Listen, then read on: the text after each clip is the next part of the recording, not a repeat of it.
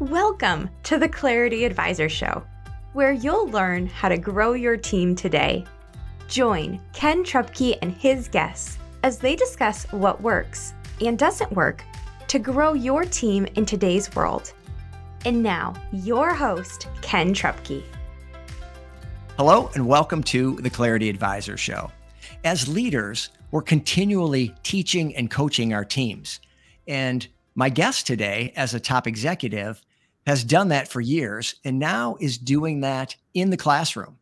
Tom Olive has been a top executive at a nutrition products company, an automotive textile manufacturing company, and most recently at a large fuel distributor.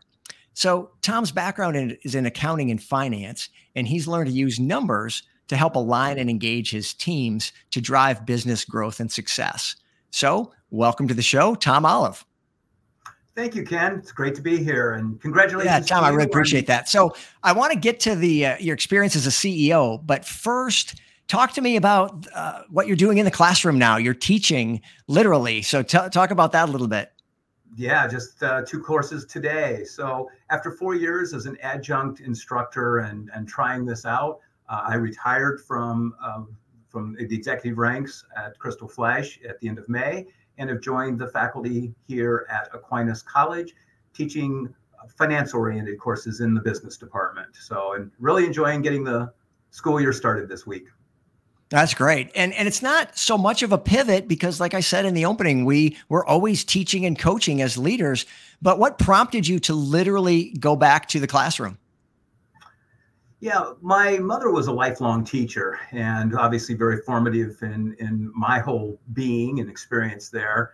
So then you fast forward into I was about 29, 30 years old. I applied to a couple of PhD programs and was accepted, and went through the discernment process with my wife, only to find out that we wanted to pursue a corporate career and stayed that direction. And so really just over, as I said, the last 4 years have come back to this. So I guess I kind of call it a knee-jerk decision, 30 years in the making here. Okay, very good. So, well, now take us back. You've got a ton of experience and you bring a lot of value to this conversation. So take us back and walk us through some of the roles and responsibilities that you've had over the years. I introduced myself to my students as a reformed accountant. My undergraduate degree was in accounting. I started in public accounting, and after about 3 months came home to my new bride and said, honey, this ain't going to be where it's all at for me. So returned to graduate school at the Kellogg School at Northwestern University, and had the privilege of joining the Procter & Gamble company in their finance development program, where I spent 8 years in about 6 different assignments, learning in-depth financial analysis and strategy and business support.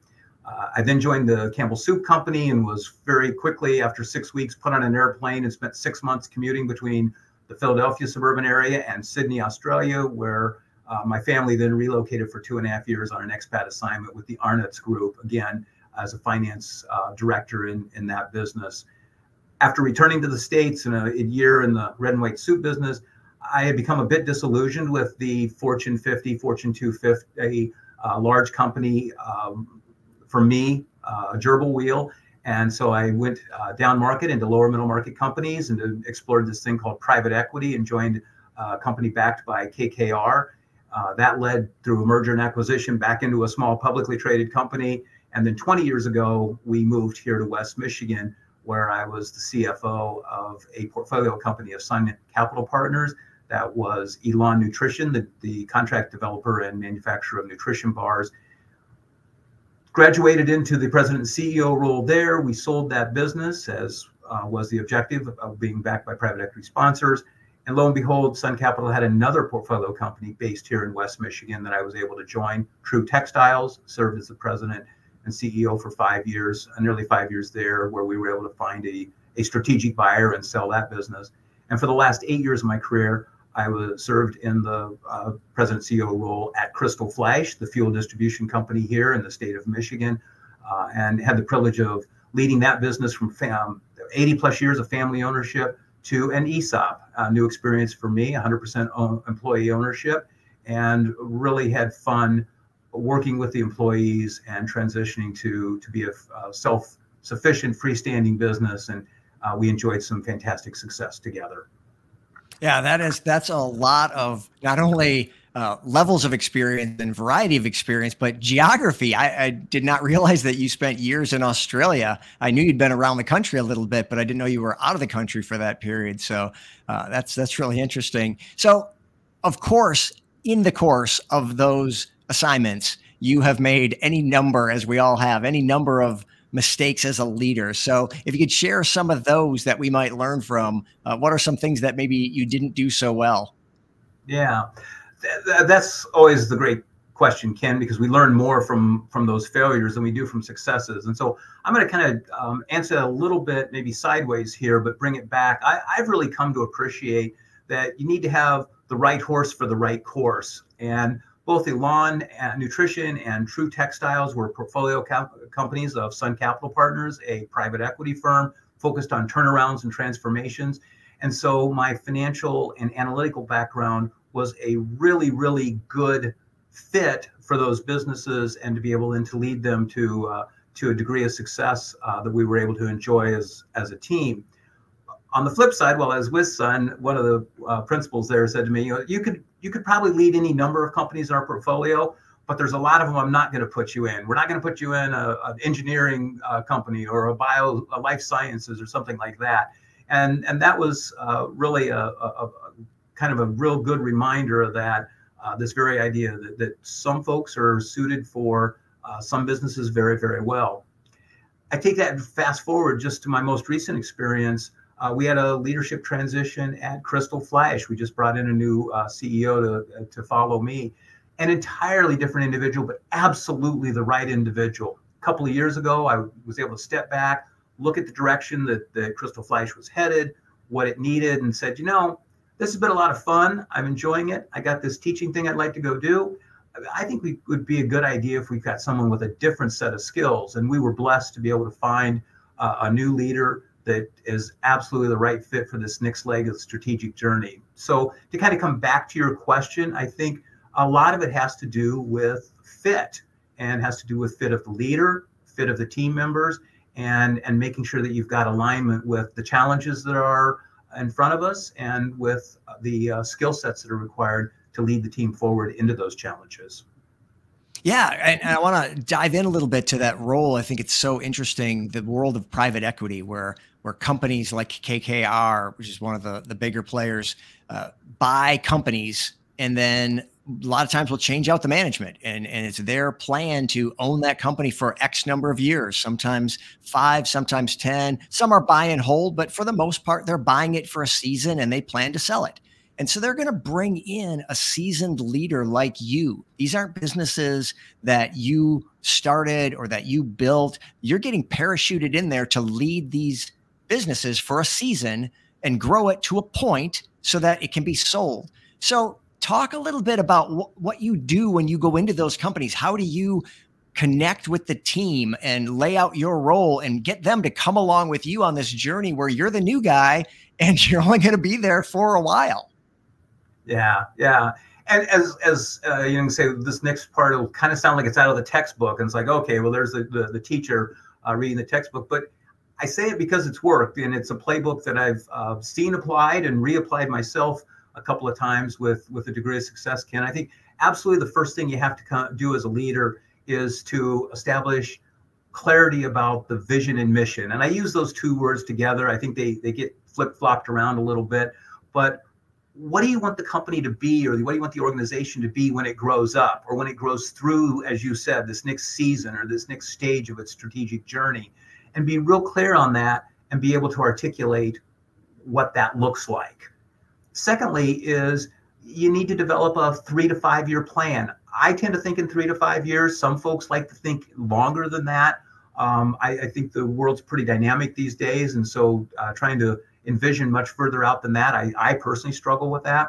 But at Crystal Flash, we were a logistics and distribution company, a trucking company, and so we called it our roadmap. And we laid out, where do we want to be with the customer? Where do we want to be with our processes and our internal systems? Where do we want to be organizationally and with our culture 5 years from now? And then the third step is, what are the mile markers? What are the action plans, the activities that we need to do and start to look at what are the prerequisites, what follows what are sequential kinds of things, what can we do concurrently. Put that all down on a piece of paper or on a spreadsheet or whatever medium we wish to use, and then start to look at our ability to actually do that. Do we have the capacity financially? Do we have the capability organizationally? And once we get a bit of a feel and an idea for that, we've got our vision and mission, we've got our long-term strategic plan and goal point, we have our mile markers or intermediate steps in terms of initiatives or process changes and things we need to do. Now we're ready to start to build that budget. Where are we going next year?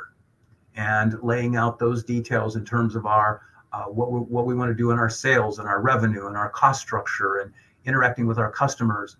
And it's like, whew, we got that all done. But we've only generally just started, because we need to take that to the next step. And what I've, tools we've used is figuring out what is our scorecard? What's that balanced scorecard? What are our KPIs? And not just the numerical ones, but more the qualitative ones, or not just the monthly financial metrics, but what do we want for customer growth? What do we want for our customer engagement scores? How do we rate our internal culture and score that? And start to put all that scoring together, and then consistently tracking against that scorecard.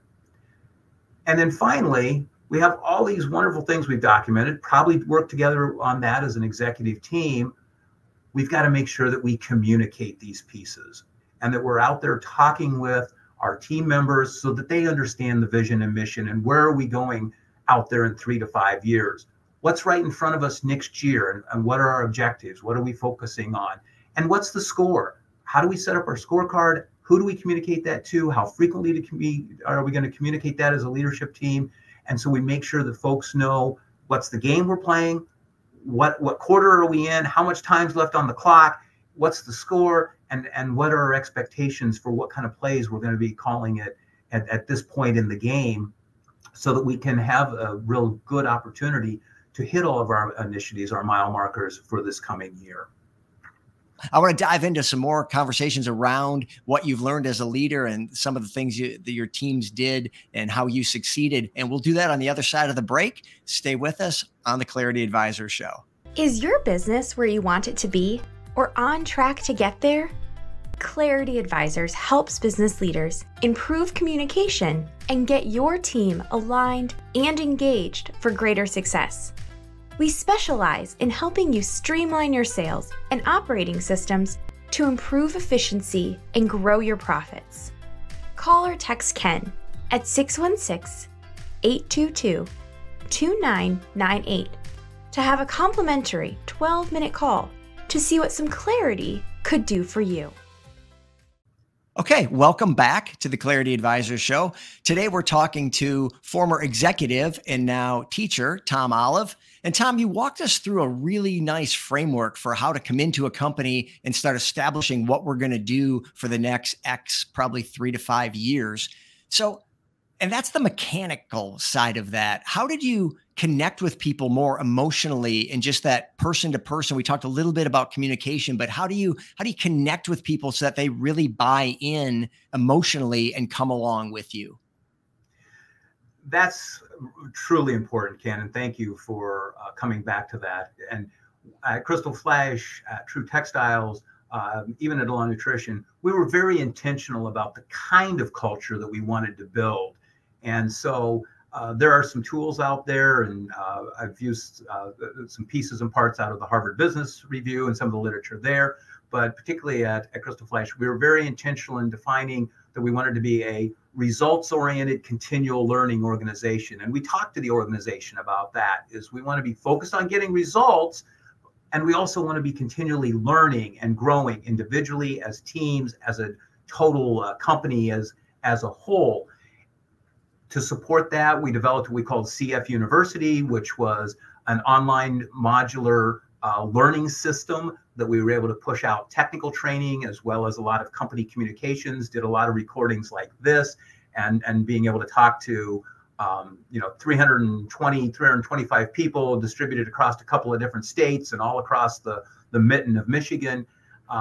And all of that was, again, with intentionality of what kind of culture do we want to be? How do we want to live into this culture? What are our values? How do we constantly talk about those value statements and what they mean and how we bring them to life? And even our weekly newsletter would be built around those kind of key themes. So yes, it's very much taking and using those mechanics, the analytical side, but then being very clear about the softer side, the people side, the culture side. Who do you want to be? What kind of folks do you want to be? What kind of an organization do you want to be? How do you want to serve your customers? And defining that equally well and talking about that continuously to encourage folks to move in that direction. And unfortunately, sometimes some team members don't find that to be a fit for them. So back to this idea of the right horses on the right courses.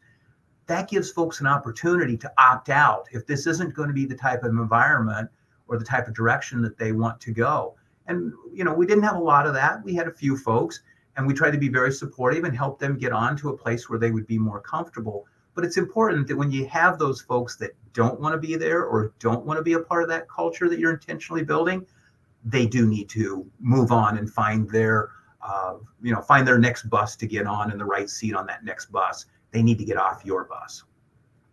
Yeah, absolutely. And those can be challenging conversations, but I've found when you're clear about what you're all about and what we're trying to do here, and you communicate that well, that people just self-select. People see this isn't for me. And it's still a difficult conversation, but can be a little bit more mutually, people are going to buy in a little bit because they get it from their side too. This isn't just one-sided, you kind of telling them how it is. You're both seeing it. So, but yeah, it's still challenging, and laying that out so that it is clear is a challenging part as well. So, well, Tom, your career has spanned literally decades, and some things have changed. What have you seen in terms of what teams need and what leaders need to do to connect with their teams today? What are some things that are different today?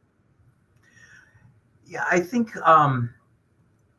right from the get-go and from that recruiting process, both at True and at Crystal Flash, I did have the opportunity to make significant changes in the senior leadership positions, and having the clarity on that vision and mission, being able to lay out a 5-year strategic plan, that roadmap. It gave folks, some really talented folks, an opportunity to again, get in our truck, to get on our bus, and then we could get them in the right seats so that they could lead us forward. At Crystal Flash, we had a little secret sauce on the front line. We were an ESOP. We are an ESOP, 100% employee-owned company. And after a couple of years, as team members started to see their retirement balances growing, they saw that there really were these cool economic benefits that came along with living the culture and performing against the plans that we have in place for the business. And so that really became, I think, synergistic or symbiotic, that we were able to show folks very visibly, when we do these things culturally, when we do these action plans that we've laid out and execute these strategies, there is a benefit, and that benefit accrues to you. Now, you don't have to be an ESOP for that to necessarily happen, but boy, it sure was as I said, it was a secret sauce and a nice advantage for us to have. Yeah, and you touched on recruiting there. Recruiting and retaining talent is such a hot topic today. What are some things that you did that work that you believe still work? Certainly from the what I'll call the senior level and the managerial level. It was a lot of things that I've done for 20 years. We used recruiters. We were very clear about our role descriptions and our expectations. And we went and found folks that were currently employed and doing good work in their current setting, maybe weren't necessarily thinking about making a move. And then we had to go sell our story. I had to go sell the story of where we wanted to go and how they would fit in and be a part of that. On the frontline basis, the trucking industry is very, very cyclical, and you'll go through times when we have lots of applicants and lots of ability to fill our positions, and other times when the cupboard just was fairly barren. But what we would do consistently through all of that is take a multi-channel, kind of an omni-channel approach. We would be online. It's amazing, folks that are driving professionally and for a living. they're stopping in various places, and they're on their phones just like all of us are. They're looking at Indeed, and they're looking at LinkedIn or Instagram, and we would advertise in those spaces. We were very dedicated to taking a lot of our process online. Of course, that was accelerated for all of us through the pandemic, but we tried to make it as simple as possible. So we might have because we were servicing Illinois, Indiana, we had drivers all throughout the state of Michigan, and so scheduling them and saying they had to come into Grand Rapids and spend a day with us wasn't going to fit into their schedule. And so we were very flexible in what we did there. And probably I'd say finally, and not a new idea, but one that was probably the best idea, and it relates back to the ESOP, is our team members were our best recruiters. Their friends, potentially family members, certainly other drivers that they knew in the industry, when they could tell the story and they could sell the vision and they could sell the concept of employee ownership and the benefits that were accruing to them, both from a participative culture and environment, as well as the economic benefits, those all became really great selling points. And we got some of our best new teammates were recruited by our existing team members. Yeah. Now, you've led, Tom, at the highest levels. You've been the CEO of a number of companies. So you've got responsibility for your executive team and then ultimately the entire team. So what's your best advice, and maybe what you're sharing in the classroom now, for leaders that want to grow and build a team today, given the perspective you have of decades of leading at the highest levels? Well, and Ken, you didn't mention it, but we both are fathers and fathers of a number of children, and they're in that late teens to early 30s kind of time range. And my wife and I are constantly walking the dogs and chuckling about how different our children's experiences are, our expectations are, our nieces and nephews' expectations are from our own expectations.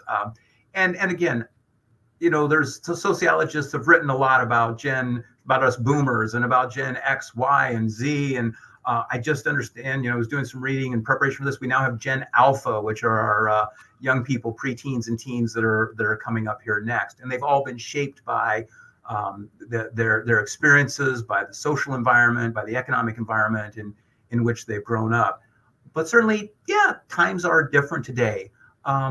We see young people coming in, particularly into professional roles, that really want to understand that vision and mission, and where's the company going, and what are you as a leader going to do for them to help them to build their careers.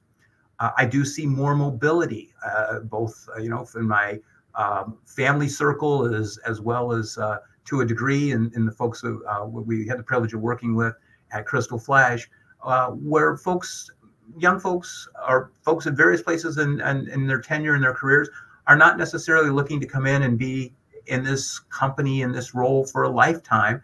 They're looking to gather the experiences they can. And I think we really all have to take that attitude that training folks up and getting them prepared for their next role, whether that's with us or with somebody else, is the best way we're going to get business results.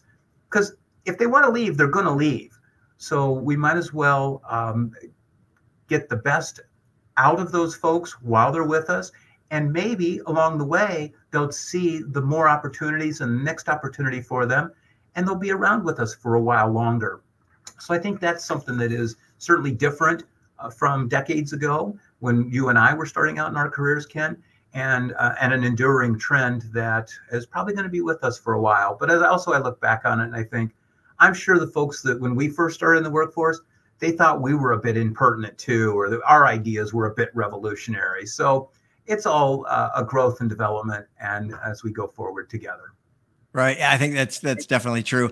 What is different, I think, is that there is so much more mobility, and people are more willing to make those moves. Or I think in other generations, our generation, less willing to make a move, more willing to stay and kind of endure even when it might not be a good fit or whatever. And so embracing that idea of the season, I think, works really well. I really like what you said there about helping them get ready for their next role, and whether that might be here still or a different company. But let's both just admit you're probably not going to be doing this same thing 3, 5 years from now. So let's help you grow into whatever it is you want to do next. And that kind of paradoxically draws them into you and makes them want to stay. It's like, wow, look at all the mentoring and growth opportunities I'm getting here. Why would I want to leave? So yeah, I think that is an interesting pivot, and leaders would do well to consider that and keep that top of mind when they're working with their team. Because you not saying they're going to leave, like you said, doesn't change. They're going to leave if they're going to leave. And so let's just get it on the table and deal with it productively. So, well, Tom, this has been great. As a teacher, I know you're also a learner. So what have you been consuming recently? Books, podcasts, audiobooks, whatever? Yeah. Well, certainly the podcast from Clarity Advisors, of course, Ken, I do really enjoy, and you've had quite an array of interesting guests on the podcast. So thank you for that. And, present company accepted. You've lowered the average here, but thank you for what you do. I'm an avid reader of the Harvard Business Review, the McKinsey Insights or McKinsey Quarterly. And I've really enjoyed over the last year and a half, there were 3 consultants, McKinsey consultants, Dewar, Keller, and Mahatra, that developed a study and published a book called CEO Excellence. And I think that short business book, again, it's got to be 250 pages long and in 12-point font kind of thing, but it is one of the best tutorials or handbooks for someone coming into the CEO role that I've had the ability to grasp onto and read. And so I would strongly recommend it for anyone in a senior management level or a mid-manager that has aspirations over the long term to really grab onto that, dive into it, and understand from this compendium or this assortment of excellent leaders what it is that has made them excellent CEOs and how they create that mosaic view. Yeah, that's terrific. And we'll get those books and the Harvard Business Review links in the show notes so people have access to those. So Tom, again, thanks so much for being here. Who should reach out to you, and what would be the best way to do that if someone wanted to connect? Yeah, thank you, Ken, for asking. The best way is with my new email here at Aquinas College. It is two001@aquinas.edu. And I would love to hear from electronically anyone who's interested in the topics we've been talking about today. I continue to learn and grow through those discussions about leadership, about setting of those strategic objectives and building out strategic plans. So that's an area of great interest for me. And also, while we didn't dive into it as much today, anyone interested in the ESOP as a potential exit plan for owners or family and what that looks like, or someone in the early stages of working with an ESOP, we learned a lot over the last 7 years. And I had the privilege of working with some great people and continue to do so. Or another topic that we invested a lot of time is fiduciary responsibilities and governance. So board of directors and the governance responsibilities, particularly in a lower middle market company and in an ESOP company. Those are all subjects that fascinate me, and I look to continue to learn and grow in each of those areas. Well, that's terrific. I appreciate the specificity there of topics that might be interesting for people to reach out to you to discuss. So, and we'll get your contact information also in the show notes. And with that, we're wrapped up. Tom, I can't thank you enough for coming out today and having this conversation. It's been really helpful. So much information, and to pack years and years into a few minutes is great. And I know the listeners got a lot out of it. I know I did, took some notes here today too. So thank you again for your time today. Thank you, Ken. Really enjoyed it, and best wishes. All right. You're welcome, Tom. And with that, we are at the end of another Clarity Advisors show. Thank you so much for joining us, and we will see you next time. Thank you for listening to the Clarity Advisors show. Clarity Advisors is a speaking, training, and consulting firm specializing in helping you simplify your sales and operating systems to improve efficiency and grow your profits. Connect with Clarity Advisors today to learn more about how they can help you improve communication and get your team aligned and engaged for greater success.